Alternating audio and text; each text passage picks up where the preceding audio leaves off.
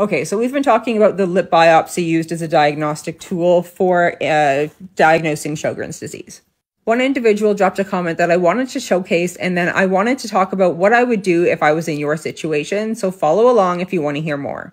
Also, if we haven't met, my name's Heather. I'm a chronic illness patient living with Sjogren's lupus and other conditions. I like to share my story and the resources that have helped me so that it can help you on your journey. Make sure to hit that follow button. So this individual says, my rheumatologist sent me to an ENT, so that's ear, nose, throat doctor, for a lip biopsy. I waited months for the appointment and then the ENT refused to do the biopsy. Do I have advice? Yes, I do. Although it might not feel like it, I want to tell you that you're actually in a good place right now. And the reason for that is that this ENT knows that this is an invasive procedure. They might not have experience with it and they don't feel comfortable doing with it because of the nerve damage that can come along as a side effect if the procedure is not done correctly. I have very unfortunately heard from Sjogren's patients that have gotten a lip biopsy done by an ENT who didn't have experience that then lived with nerve damage and they have to live with that damage for the rest of their life. So just count your blessings, I guess, that this individual, this doctor knew that it was outside of his scope and he refused to do it for you. It's good. It's good that you didn't get it done by him. Now, what do you do instead? This is what I would do.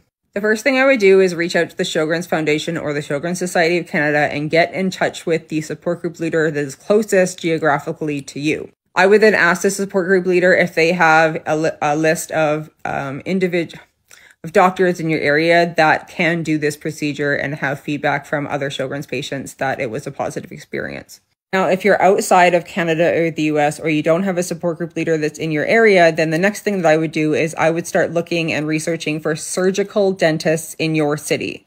So you're looking for a surgical dentist. This isn't going to be like your family GP. This is going to be the dentist that does specialized care for individuals that get injuries or infections or et cetera, et cetera. So once you have found some surgical dentists in your area, I would then call the office and ask if the surgical dentist has experience with this procedure, or ask if you can have a phone consultation with them to discuss the procedure and whether or not they might be able to do it for you.